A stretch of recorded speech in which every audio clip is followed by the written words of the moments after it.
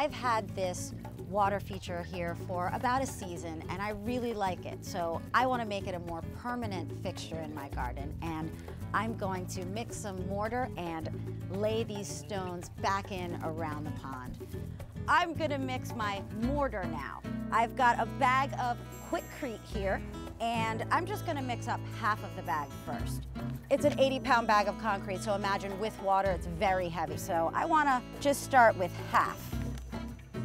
Now, this contains lime, so you definitely want to make sure that you've got your safety goggles on. I have fashionable safety goggles and gloves on. I have mixed a lot of concrete in my day, let me tell you. And it doesn't get any easier, but it is fun. This is the test to make sure that your mortar is properly mixed. You want to grab it and see how it's just staying firmly on the trowel here. If it came down like a liquidy mess off of this trowel, then you know that it's too loose. Now I'm just gonna dump the concrete. Looks like I'm gonna need quite a bit.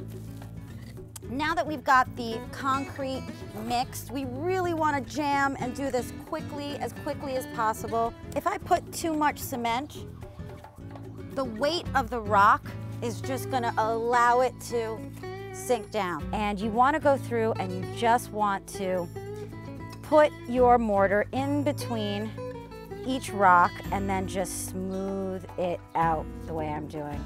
The pond's almost finished filling up, and while it does that, I'm gonna finish replanting my raised bed.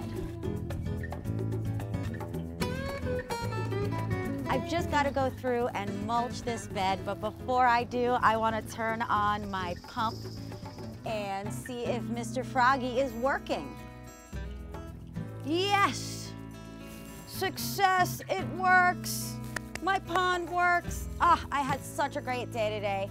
I really hope that you try and install one of these ponds yourself. If you want to know how to install this exact pond, check out my video on GardenGirlTV.com.